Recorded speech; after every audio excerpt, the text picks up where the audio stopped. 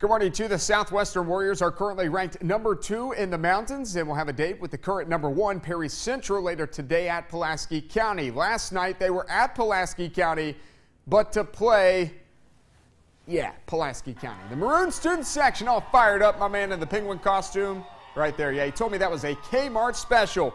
Coach Wright before the game. Let's do it without a lapse. Can we do that? Let's not have a 2-minute lapse in the first quarter and a 3-minute lapse in the second quarter. Let's do it the whole game. Let's play on the defensive end, and the offensive stuff will take care of itself. All right, let's go.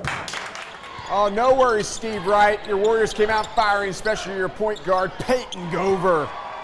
That dude went off. You see him get the bucket there. Now he's handed it off to Danny Butt from downtown. But yeah. And then again, Gover, he just sits there and then just fires so quick you have no time to think about it as a defender. Now, Trayvon Sylvester, he came out for the Maroons, had a nice game, scored the first 6 points for Pulaski County, all inside, all tough buckets. Sylvester finished the night with 17 points. Riley Hall, also a good night. Mason Helton kicks it out to QB1 and the point guard on the basketball court. He had 15 on the night. But the Warriors, they just lit it up. Gover again. Finished with a game-high 26, 80-70. The final. Warriors sweep the regular season series with the Maroons. My name is Brooke Sanders, and this is Pineville Basketball on WIMT.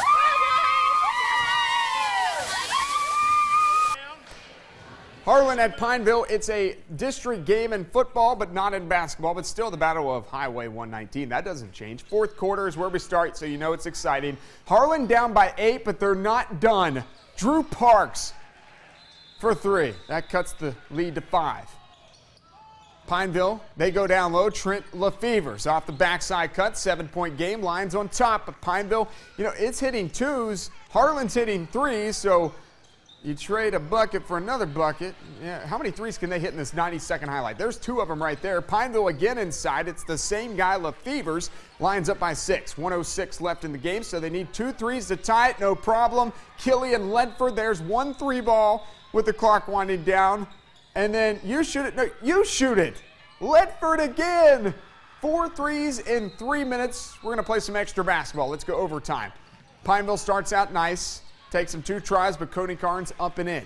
Next time down the floor, go to him again, Carnes. Same result. But oh my goodness. Somebody go guard Ledford. The Lion Killer. Don't play him in horse. I would hate to. And then this one. Zoomage from way downtown.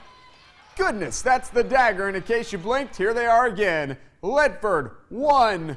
Ledford 2, Ledford 3, Ledford 4, Ledford 5, and 6. Harlan wins 69-64 over Pineville. All right, the Hazard High School 2006 Capo State champion cheerleading squad honored at halftime of Hazard at Jackson City. First quarter's where we pick it up. Jason Johnson kicks it out. Griffin Wells. Beard looking good. Oh, shot no good.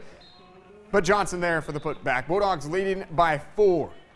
Now it's Zach Holland. The nice drive for the city. Switches hands.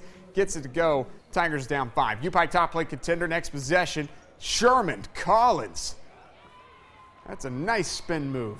Deficit cut to 3. Second quarter. Ryan Smith down to Johnson.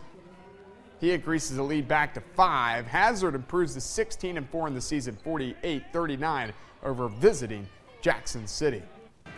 Hope Lafferty and the Sheldon Clark Lady Cardinals traveling to Magoffin County to take on the Lady Hornets in a 57 district matchup. Magoffin County ranked 9th in our Mountain Top 10. Lady Hornets, they scored about as quickly as you can score in a basketball game. Off the opening tip, Jazzy Howard to a wide open Jalissa Gibson. That's how you do it. Easy bucket there. Off the Sheldon Clark turnover now, Leslie Howard. Great pass to Gibson. For the game's first 6 points for the senior guard. Magoffin County just cruises over Sheldon Clark last night. 66-32. Lady Hornets are 4-3 in district play.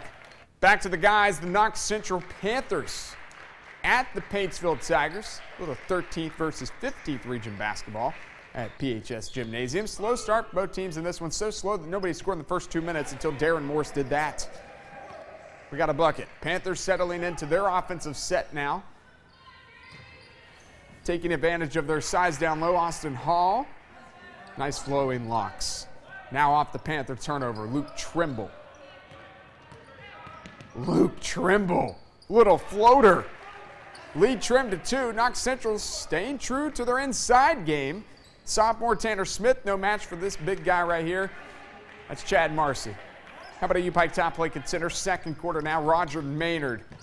Oh, goodness. Euro step, scoopage, all that good stuff. Knox Central beats the Paintsville Tigers, though, 91-62.